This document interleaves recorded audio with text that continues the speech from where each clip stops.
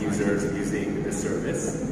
95% of internet users around the world are using YouTube on a monthly basis. And it's everything. I mean, I think that while you have 95% of the internet users using YouTube, they all watch different kinds of content. They all have different types of videos that are introduced to them, related videos.